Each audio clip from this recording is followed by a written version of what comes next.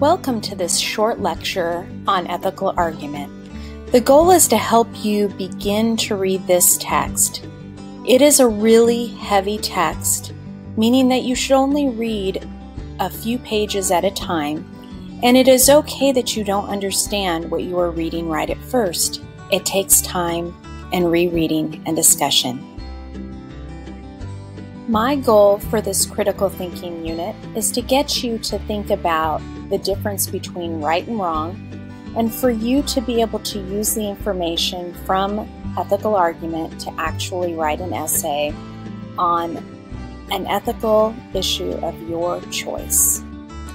To summarize this whole text in a nutshell, we would be left with one question. How can we know that our claims in ethics are true or false?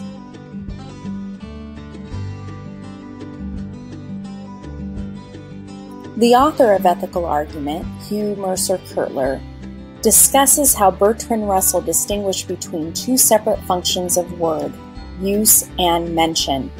His approach is to use argument to make a point, while at the same time mentions the techniques that are necessary to put together strong arguments. Kertler begins his introduction to the student by noting what argument means in this particular text. He is referring to a thoughtful procedure for stating conclusions and finding the best possible support for those conclusions.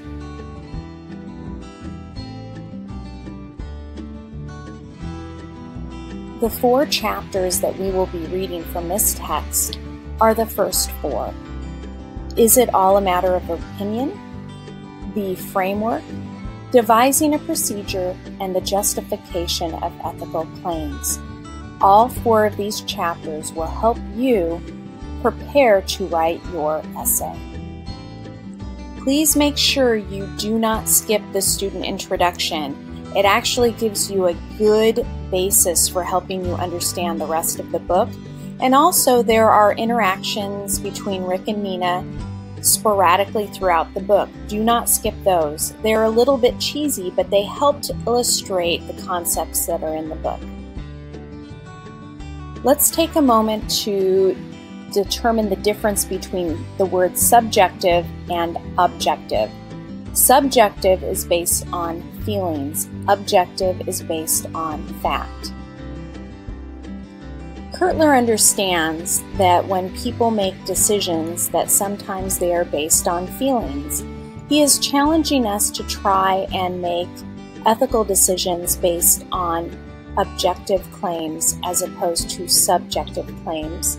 And the way you can determine whether they are subjective or objective is based on the grounds of support or lack of support for these claims. Kertler begins his text by giving you a brief history of ethics.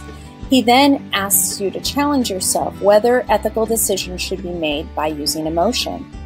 He also gives a procedure of verification, which helps us to determine whether a decision is ethical or not, about whether we can verify or falsify them at another time or someone else can, and whether these claims can withstand rational criticism.